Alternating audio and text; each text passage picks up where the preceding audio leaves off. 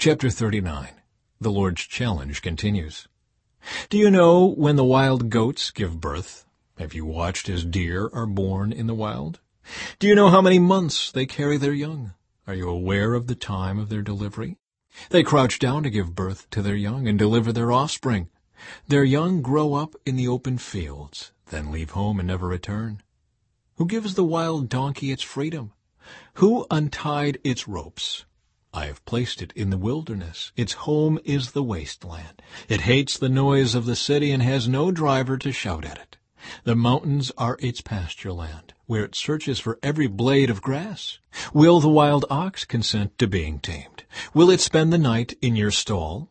Can you hitch a wild ox to a plow? Will it plow a field for you? Given its strength, can you trust it? Can you leave and trust the ox to do your work? Can you rely on it to bring home your grain and deliver it to your threshing floor? The ostrich flaps her wings grandly, but they are no match for the feathers of the stork. She lays her eggs on top of the earth, letting them be warmed in the dust. She doesn't worry that a foot might crush them or a wild animal might destroy them. She is harsh toward her young, as if they were not her own. She doesn't care if they die. For God has deprived her of wisdom. He has given her no understanding. But whenever she jumps up to run, she passes the swiftest horse with its rider. Have you given the horse its strength, or clothed its neck with a flowing mane?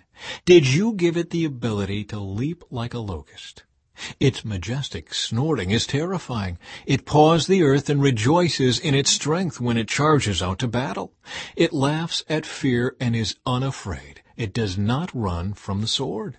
The arrows rattle against it, and the spear and javelin flash.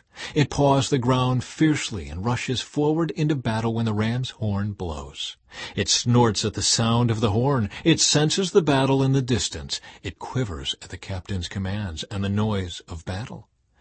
Is it your wisdom that makes the hawk soar and spread its wings toward the south? Is it at your command that the eagle rises to the heights to make its nest? It lives on the cliffs, making its home on a distant rocky crag. From there it hunts its prey, keeping watch with piercing eyes. Its young gulp down blood. Where there's a carcass, there you'll find it.